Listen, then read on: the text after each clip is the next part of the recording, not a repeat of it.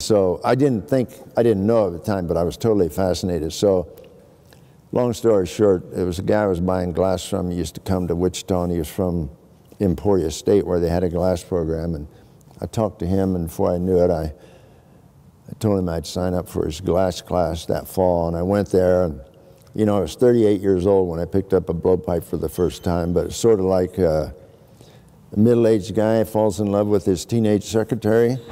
That's what I was like, only it was glass. Okay. Thank God it wasn't bass fishing. I would have starved to death. But so I went there for a semester, and it took me I was going 3 times a week, so I was driving round trip 3 times a week was about 12 hours of driving. So I figured I could build a little furnace and practice at home, and I would.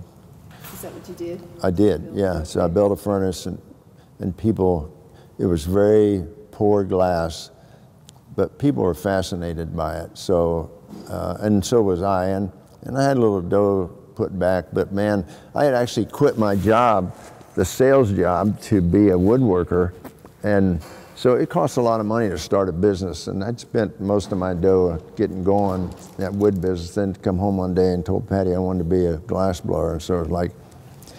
What did she say?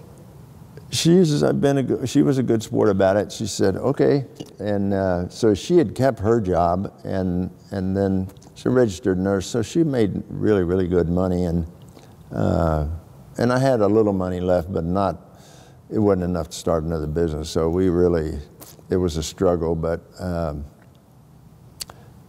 my son, and then he had a little buddy that hung around with him, and they helped me. I turned them into glass makers, and neighbor helped out. Brother-in-law came to work for me. Eventually, it became very, very lucrative.